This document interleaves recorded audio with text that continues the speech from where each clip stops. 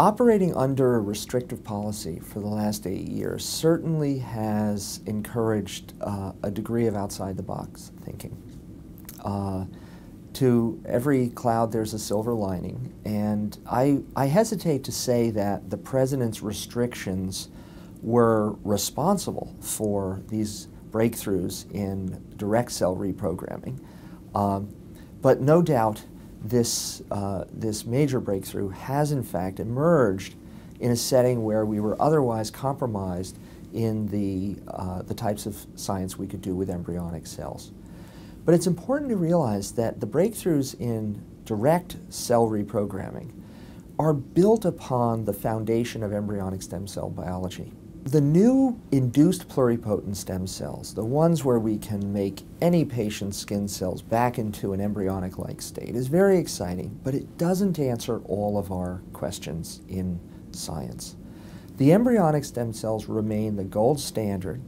We've studied them in mice for 30 years, in humans for 10.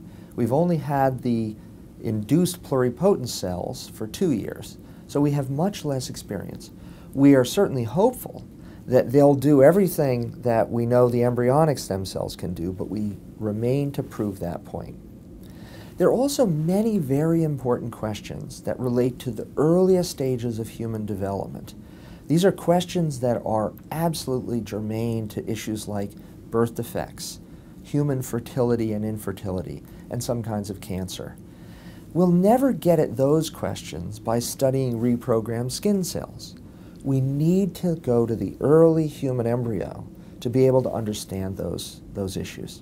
The liberalization of federal funding under the new Obama plan will be exciting, and it will offer us more support for carrying this vision forward, but it won't provide us all the resources that we need.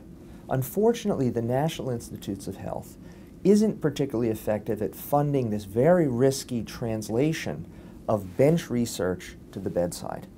And there are lots of resources that we still need to go to the philanthropic community to fulfill.